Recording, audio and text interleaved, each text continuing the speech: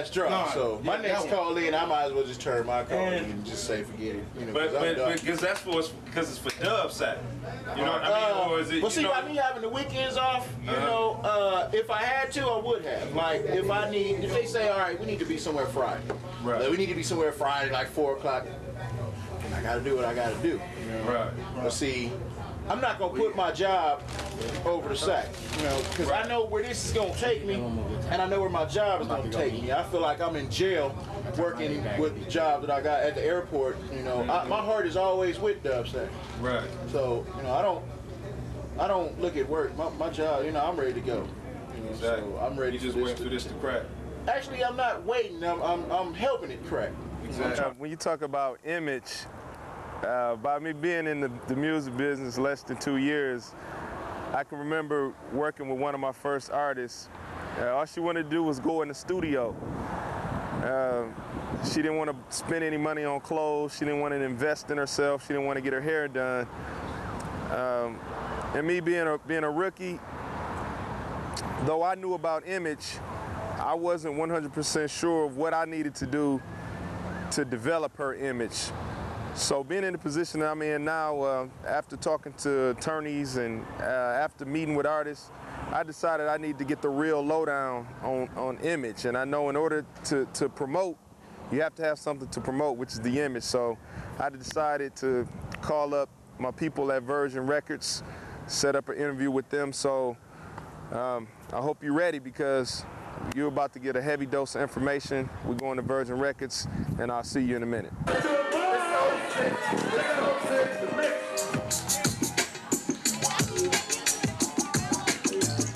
Talked about the music as an A&R person. Do you look at the image of a new artist? I mean, because as an independent label, I think that they may not focus on the image as much because they're looking at the music. As an A&R person, do you look at the image as well? It's important that the artist has something special about them, not only for their sound, because there's a lot of people that can sing and there's a lot of people that can rap, but you have to have something distinctive about your voice as well as your look. It's at least, even if they don't have it yet, to find something that's unique about them. Like, we'll just say Khalees, for instance. Beautiful girl. We have pictures of her. She's just a very attractive woman. But when she took it to the next level and did something more brighter with her hair, this little caterpillar became a butterfly. Do you understand what I'm saying? Yeah. Janet seems to always reinvent herself in many ways. And those are the kind of artists that we like to look for, someone a little bit left of center. You know, Lenny Kravitz, I mean, he's not like all the other rock musicians that you see out there. There's always something exciting about him, you know, to look at. He changes his hair, he changes his look. Maybe it's a new guitar. That I was thinking, like, wow, I've never seen a guitar like that before. Or a photo, a certain kind of photo that he likes to do all of a sudden. And you can change your artist's imaging by, you know, the colors that you pick around them, and maybe you want to do a campaign of strictly black and white. You know, it's a concept. It comes with the artist. So the image is important. Oh, yeah, and you have to make sure that your people that you surround yourself in marketing and so forth like that get it.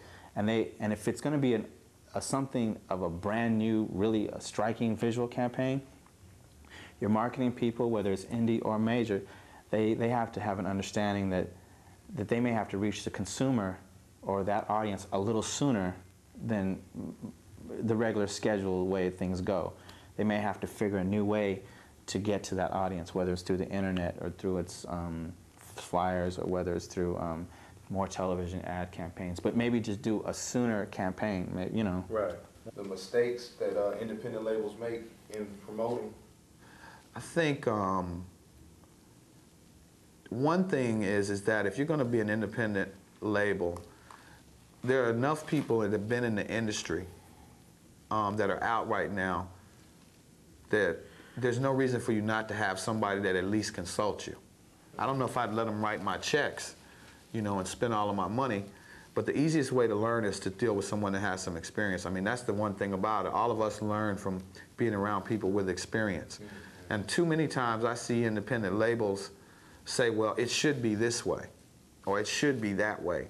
And I spent money on this, and I'm $200,000 into this record, and I haven't seen a dime. I tell anybody that does an independent label, you have to be willing to take your life savings and put it in the middle of 405 in the street, put lighter fluid on it, and throw a match to it and burn it up, because that's the same thing that could happen to you in the record business. And I think independents go into it and they just know that they got a good record. But what is the marketplace demanding? Exactly. You know, what is happening on the street? What are the kids into? Because you're primarily dominated by 12+ numbers. Kids from anywhere between 12 and some of the young adults, which are 25, drive majority of the record sales.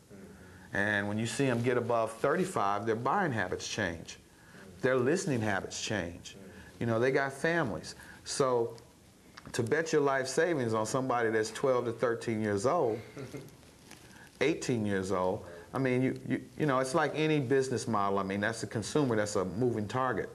So I think that a lot of times when people do the record business, you know, unlike a lot of other businesses, they can go do a strategic business plan, get money, and that if they follow that business plan and get lucky, they can make money. But in the record business, you could have all of the plan down and a horrible record, and it could be disaster, or several horrible records.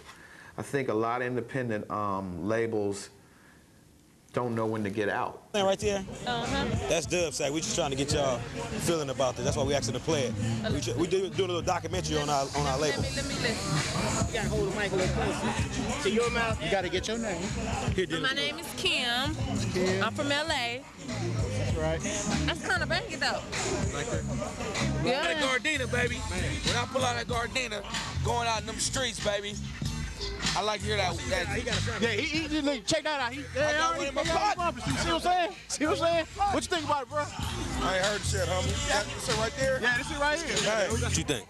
I think it's great. I like it. It's like this real relaxed smoke to the music. I can just relax, smoke me a blunt, call it today. Is it something that you bump in your ride? Almost definitely. Bumping the ride, the house, when I'm out and about at the park. Well, you should definitely be at the Dubsack function. You got a card, right? They gave you a card? Hey, check it out. Look at the website. The website off the hooks. Okay. Y'all see the CD inside the sack? If you go to the website, it'd be in the sack. It'd be a real CD though, and it's spinning in the sack. It's smoke coming out.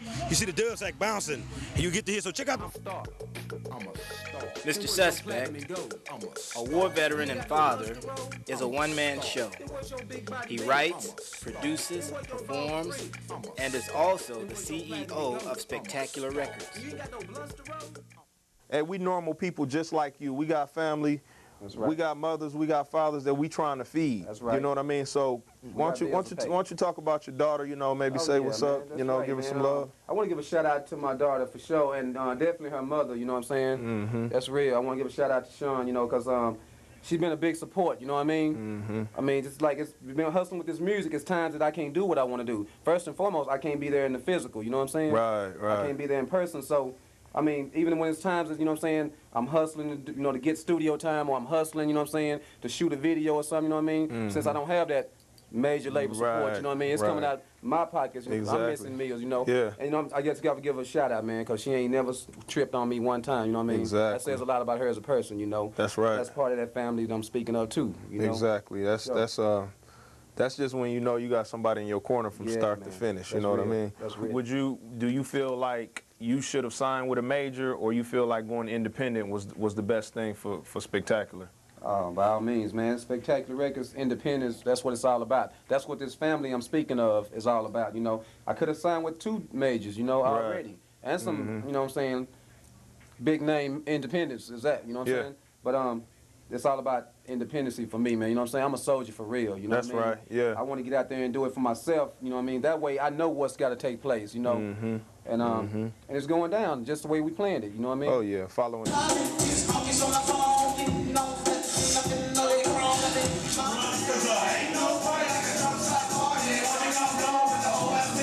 Things that you really, really don't want to do and you don't want to be involved in, then you'll never have time to do. Like, for example, right now I'm dealing with, for example, some of the guys over at Dubsack, and part of the problem is, you know, they're working 2 jobs, you know, doing factory stuff and blue-collar, hard labor type stuff, and they also want to run a record label.